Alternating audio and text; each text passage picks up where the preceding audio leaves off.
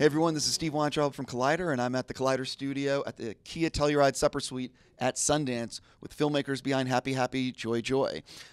First, let me start by saying congratulations on the documentary. Thank you very much. Appreciate it. What is it like for you guys being here in Park City? I mean, this has to be pretty crazy. Yeah, it's an amazing experience. I mean, this is our first feature doc, first time at Sundance. So it's been a little overwhelming, but everybody's been so incredibly kind and supportive. So it's really been a great experience. Yeah.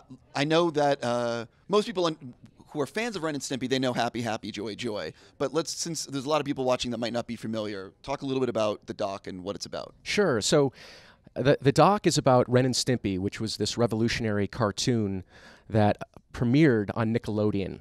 But what makes it so extraordinary is not only the artwork and the voice. I mean, it's just from a craft and artistic point of view, it's really a work of art. But also, it's incredibly subversive. And this aired long before Adult Swim. So if you look at Beavis and Butthead and South Park and anything on Adult Swim, it really had its genesis through Ren and Stimpy.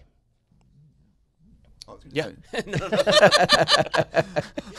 We're one voice with that. Yeah. One of the things that people might not realize, though, is, and by the way, I know a lot about Ren and Stimpy, but I learned a lot actually watching your documentary that I had no idea about. How much did you guys, this must have been a really big learning experience, too. Absolutely. Yeah, it was a huge learning experience. So I had never seen an episode until we started this documentary. And he had seen maybe one in college, probably half drunk. So it was a completely eye-opening experience when we started to watch episodes to see what we were getting into. It's so interesting because for me, Ren and Stimpy is still it's Ren and Stimpy. Yeah. And it's amazing to me that nobody had thought to do a documentary on what the F happened until where did this idea germinate from? Yeah, so a friend of mine who's in the documentary named Todd White, he was friends with John K., the creator of Ren and Stimpy. So I was shooting short docs at the time, just little things here and there, and he said, you need to do a doc on this guy because I know him and I can get you to interview with him, and he's a crazy dude and he did this crazy show. So I was like, all right, we'll set it up, and it took a couple of years to get that to happen, but then Ron, the timing worked out that Ron was looking to do something sort of creative, and he said, do you have any ideas? Let's do a doc. So I said, well, all I got is this Ren and Stimpy thing. I don't know much about it, but if you want to try to do that, we can do that. And he's like, all right. So we just went to our computers, and about an hour later, we did some research, and an hour later, we're like, dude, we gotta do this because there was a couple of little YouTube things that fans had done, but there was no definitive. When you realized we want to do a Ren and Stimpy doc, at what moment are you starting to freak out that maybe, because once an idea gets put in the universe, it feels like other people pick up on that idea. Yes. So were you all of a sudden like, wait a minute, you know what I mean, like that urgency? Yeah, absolutely. Especially because 90s nostalgia is big right now. Excuse me, and so inevitably, like you said, that once the idea is out there in the ether, many other people seem to pick it up. It was just like the 25th anniversary of the show, so there was a sense of urgency, and being our first film, I think the naivete played into it because we actually shot for about 6 months before we approached Nickelodeon to get the rights, which is a really bad idea. It's a terrible idea. Yes, awful. But to their credit, they said, look, as long as you don't disparage the network, we will license the material. We don't want final cut, but we do want to see what you end up with. And I don't know if you know this, but we actually had 2 complete versions of the film. The first version was without John K., and it was a celebration of the series of Ren and Stimpy, and it was done. It was a year and a half in the making. It was through post, and then 4 days later, the news broke about John K. and the Me Too movement. And we freaked out. We were like, we now have a film that's toxic. Who's going to watch a celebration when these accusations have been made against the creator? So we spent a couple weeks, got our bearings, and then now created the film that you see here. Had you interviewed John? I think you had interviewed John prior to the. Oh no. So he Yeah, he refused. Even with the introduction from Todd White, the artist that Kimo spoke of, John refused to be interviewed. I mean, we were after him for a year and a half. It wasn't until the accusations broke in BuzzFeed and elsewhere that he decided and reached out to us through an intermediary and said, okay, maybe I'll sit down with you guys. And it still took another 6 months before we actually got him on camera. Because I was going to say, I watched the doc without knowing exactly where it was all going to go. And when I saw John on screen, I'm like, oh, wow, they really got him. Yeah. Like, Yeah, it was a long process to get. It looks easy, but it took a lot. I don't think it was easy. Yeah. You know? Oh, sorry. No, I was just going to say, we spent a lot of time with him to get him to sit down, to get comfortable with us. We did a lot of UFC fight nights at his house. We did a lot of dinners, a lot of lunches, just to get him to trust us, you know, and tell him what we really wanted to do with this doc. So, If I'm not mistaken, you did some Indiegogo financing for this. That's right. Did you try to do financing like on its own, or did you immediately realize let's just do Indiegogo? Well, that's a good question. We started with Indiegogo, and then we had, like I said, that first version of the film. And then when we realized we had to do a completely new film, I sold my house and got rid of my car, and here we are. Wow. Yeah. Oh, so you did everything you're not supposed to do on this movie. Correct. All in. Yeah. Well, first of all, I'm pretty confident that is it for sale here at the fest? It is. So Submarine's handling the sales rights, and I know they're talking to some folks. But I was going to say I'm pretty confident you're going to sell this movie. In fact, I'm willing to wager. You know what I mean. I'd willing to put money on the line that you guys are selling this movie because we really need to get Ron a car. right. Well, mostly because there's so much interest in Ren and Stimpy. Absolutely. And you guys made a really compelling doc that's Thank you. really you know what I mean? Yeah. Like yeah, if the thank doc you. was shit, you'd be in trouble. Yeah, but absolutely. Like, you guys did it. So Thank you very much. So talk a little bit about how much did you have a lot of stuff that ended up being on the cutting room floor in terms of, because I would imagine you shot a lot of material. Yeah, we did like 53 interviews. And there's just so much. I mean, we wanted to do a cut that was 3.5 hours long, you know, but you just can't do that. And there's so much amazing material we have, but you just have no choice. You have to move forward. And if it's not advancing the story, you got to leave it where it is. But we will have DVD extras, and a lot of that stuff will be on there. So there's a lot of stories being told, a lot of crazy stuff that happened at Spumco where they made Ren and Stimpy, stuff that we couldn't just put in because we had to sort of narrow our focus. I mean, the doc is already 1 hour and 40 minutes. So, but yeah, for DVD extras, it's going to be pretty killer. You're talking to that many talented artists. You can imagine so many of them are great storytellers. You're just transfixed. And the first cut we did, just as our own director's cut, it was 2.5 hours long. And we're like, oh, this is too long. But I was going to say, I am interested because so many of those people are so talented. Oh. I would imagine that I would imagine there's some great, as you said, great stories. I'm just wondering like how much, like I can imagine how much stuff. But 80 hours of footage is what we cut down. So I want to ask, having done the question I got from Dave, who did the review, having done in-depth interviews with John, his crew, and Robin Bird, how do you personally see the legacy of Ren and Stimpy? That's a really complicated question and something that we definitely wanted to leave open for the audience. Because here's the tricky part, and we're seeing this across entertainment as these allegations and truths come out about various creators having done really terrible things, is that millions of people have been affected by the art, and we interviewed other fans that aren't in the documentary that would tell these incredibly compelling stories about, the last time I saw my mom smile was when we were watching Ren and Stimpy together before she died of cancer.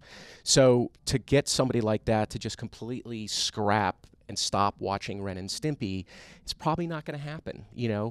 On the other side of that equation, you have people like Robin Bird and others. Not Robin was an extreme case for sure, but others that work with John and suffered abuse that had these, have these incredibly compelling stories, and you can't help but feel for them.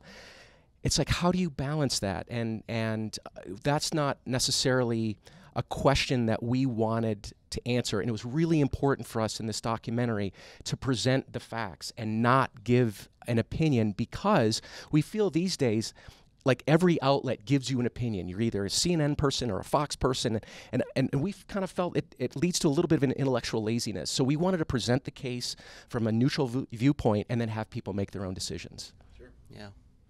Yeah. And also addressing the separating the art from the artist. You know, that was a big thing for us. Some people can do it, some people can't, and that's their choice. You know, so that's just something that we have to leave for people to. That, you know, you can't. I mean, if you grew up watching the show for years and years and you have all these memories, just to, you know, like Ron was saying, just to be able to just, oh, I can't stand that show anymore. You know, I don't know if it can be. It's the same thing with Michael Jackson's exactly. music. There's 100. You know, yeah, it's just, there's so so many. much out there that and time is another issue. You know, after time starts to pass, unfortunately, it just gets people are like, nah. You know, they forget about things. Sure. You know, obviously you two learned a lot about Ren and Stimpy while making this. What do you think? Like, what are some of the things that really, really surprised you in terms of, you know, stuff that you learned about the making of the show or the behind the scenes? You know, it was done during a time when digital was just coming, so everything was hand done. I mean, if you think of animation or filmmaking in general, it's 24 frames a second, right? And then however many seconds and minutes and hours. So they had to hand draw 24 frames a second. And you just look at the still frames, which you'll see a lot of the original artwork in the film, and just the amount of emotion and that is communicated through a simple line drawing is just extraordinary. yeah, I completely agree. Just the amount of work that it took to get the show off the ground. And a lot of the artists, like Chris Riccardi, those guys would go off and then create music for the show after doing, you know, 16 hours in an animation studio or, you know, drawing. They'd go into a music studio and then write Happy Happy Joy Joy or write songs.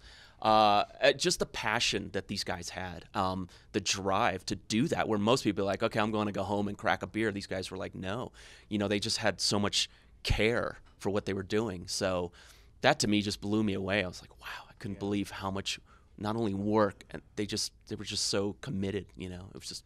Yeah, I wonder, especially after watching the doc, like obviously John, let's just say, went a little insane. And I wonder if they had, nowadays, they do less episodes, you know, like certain series. But you have to wonder, do you think if Nickelodeon had come back to them after that huge success and said, we just need like 6 more, do you think John, like after talking to people, would have still gone as crazy as he did? Or do you think that it was just the success and the pressure, no matter what it was going to be, would just do him in? You know, I think the show would have just kept getting bigger and bigger. I mean, it definitely, there was a lot of great episodes after John left, but the show really kind of tapered off in terms of popularity. And, you know, as many people told us, this very well could have gone on for years, like The Simpsons. And how John would have reacted, it's really hard to say. I mean, you know, He's a perfectionist at Yeah, heart, and he's a gnarly perfectionist. So that guy will not accept anything subpar, Right. you know. So it's a tough prediction on that. Yeah. I don't know. And as somebody said, you know, it probably would have been better as specials, like you said, like 6 episodes a year, as opposed to trying to force him to deliver 20 or however many he ultimately had to deliver. Yeah, it's interesting because I think that, listen, I give him a lot of credit for putting together such an all-star team of animators. Incredible. All the people that worked on it, and, you know, and his inventiveness of doing created by, storyboards right. by, giving the proper credit to people. That's you know, right. he literally changed everything in terms Right. of that came after. That's right. I mean, you didn't see that created by credit. You didn't see cartoons as an auteur medium for years. I mean, it was back in the Bob Clampett, Warner Brothers 40s era. But for that, you know, 40 years, 50 years, you didn't see that. And then as he broke down that barrier, you're starting to see, you know, the South Parks and the Mike Judges for Beavis and Butthead, etc. I have to ask, of course, when did you finish? We finished, we finished cutting about 3 months ago or so, and then finished fairly quickly after that. But in terms of shooting, we were done shooting about a year ago, I would say. I meant, when was the last time you worked on the movie? So like 3 months ago. Yeah, Okay. that's about right. So after you took a few days, and, you know, have you even started thinking about what's our next doc, or is it? You can gotta- you- or is- Yeah, we were thinking about that like a year ago. Right. Oh, so okay, are you already? Can you share? Or are you keeping it private? You know, at this point, we have to keep it private because it's more celebrity based with people that are 2 people in particular that are very well known that have these extraordinary stories above and beyond what their public image is. So we don't want to quite give that away yet. Don't blame you. Yeah. I would say though, it will probably be a lot easier for you two now that you have this doc under your belt, so you can be like, well, check this out. Yeah, You right. know, and Yeah. it's like, you know what I mean. Yeah, absolutely. I mean, it was really difficult to get those initial interviews because we had never done a doc before. And it was like calling people up and saying, I know you went through this horrendous professional divorce, but will you tell a stranger about it on camera? Yeah, Not easy. And just in general, learning the process of documentary Yes. filmmaking. We've learned so much. Yeah. Just what to do, what not to do, that kind of thing. So just having that is already a huge leg up for the next one. On that note, I'm just going to say congrats on the documentary. Thank you. Thank you so much for coming in. Thank you. And I hope it sells tomorrow. Thank you very much. Such a real. pleasure.